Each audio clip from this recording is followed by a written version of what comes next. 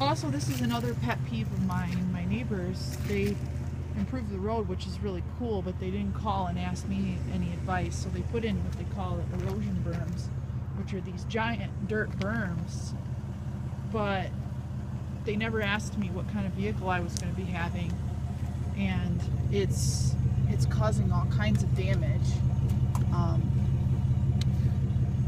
And you can see what it did back here to this.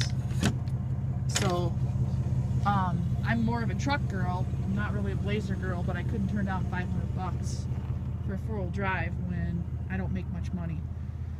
So for now, I'll have to make do, scraping and rubbing and causing damage.